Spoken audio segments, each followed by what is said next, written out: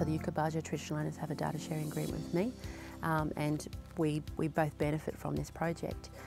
The relationship that the plants at different times of years and the weather patterns and the actual different species that there are, how they all influence and tell the traditional owners, when to hunt or when they might be around or those sorts of things. So one of the outputs of the project is actually building a seasonal calendar that describes all of those events and those relationships, and have them in a form that they don't usually actually have it in.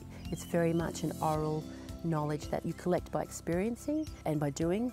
And so we're actually turning it into a printed calendar, and so that we can share with, they can share with the wider community, the junior rangers, and certainly share with kids in schools and things like that and their own kids.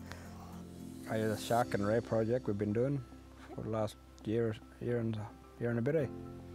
And since Karen's been coming up, we've been doing bits and pieces on like the seasonal, when it's right to get it and stuff.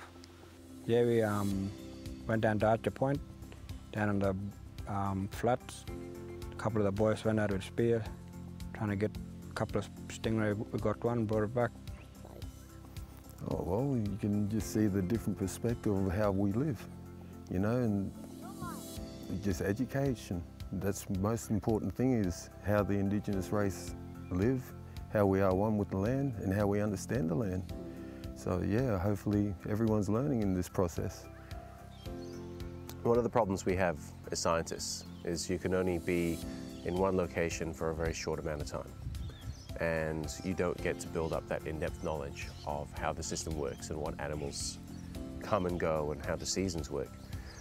When someone lives on country for tens, thousands of years, that knowledge that is built up about how the natural system works can be really, really invaluable. And it puts context, real-world context, to the scientific information that we can get.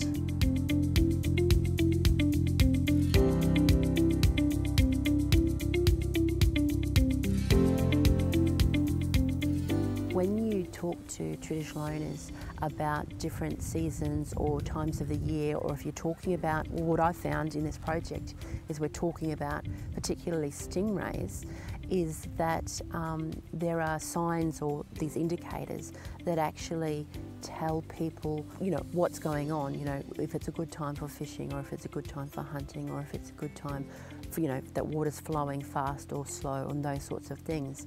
And they have this whole memory bank of indicators and interconnections that happen around them, within their environment. And those are the things that we're actually collecting and mapping from not only the old people, but the young people as well, who are out fishing and hunting and collecting and doing those sorts of things. We grew up hunting stingrays when we were small, and the elders teach us how to make them, cook them. When those little flowers, we water them. When they start flowering out, that's when we know they get fat and just right to eat. Yeah, good time for hunting. Yeah. The water is like it tells us when stuff like stingrays or sharks or black brim or grunters or any kind of fish, that they'll tell us that when it's fat or it's right, good for hunting. When it start flowering like that. So when it's really fluffy? Yeah, when it's really fluffy. Then it's telling you good time. Yeah, good time. Good time for fishing. Yeah. Excellent, all right. And so if you might be walking or driving along and you see the water flower, that's like an indicator? Yeah, indicator, yeah.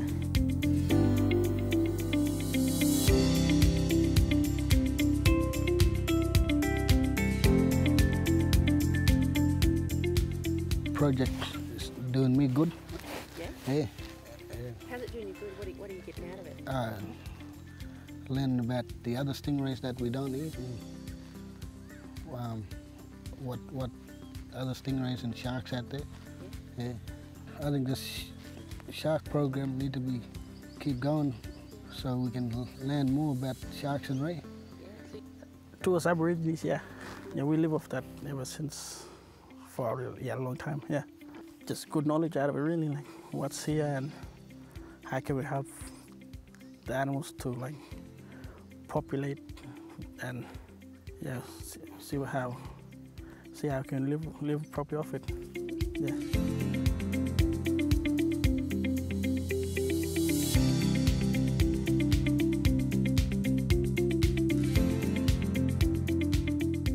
Yuku Baja have just an amazing breadth of knowledge about, you know, the Annan River, about their national park, about their traditional lands and their sea country, and that all comes into play in a very important way for research projects. And I'm actually comparing it back to what Western science has documented in this area. We are finding that there is actually very little documented in the scientific realm, the Western science realm. And the sort of like the breadth of knowledge that is contained in the Indigenous knowledge system is actually huge. But it's a matter of, you know, understanding the context and being respectful about that knowledge and using it or documenting in a proper way. It's pretty good spot here. Yeah, I love my country and enjoy stuff like some courses come up. It's good for us so we can keep up with it as stuff. Well, how my grandfather and my uncle showed me. So when they can't do anything, so we gotta go out and hunt. Then we take our little brothers or some of our sisters if they wanna come, and we show them how to cook it, or like you're spearing, get it, or fishing. Then we just show them how to cook it, cut it, and open them up and take the liver. If the liver is, how we tell if it's good, the liver gotta be like white but bit pinkish on it, yeah. They've always had the knowledge, but if it can be interpreted into the scientific language, which is the currency and the way management works, that enables them to use the knowledge that they have in a more effective way when they're talking about how to manage their country with people who aren't traditional owners, with government and other stakeholders. Now it's good for the scientists to come onto our land so they can see what we're doing and how we're looking after it, and they can give us some knowledge and stuff too, how to pass back and forth to each other.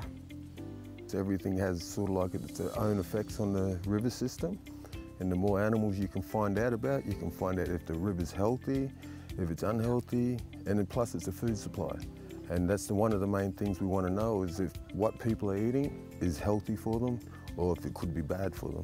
Yeah, and the more programs that can combine and actually understand each other, it's all for the benefit of the country in the end.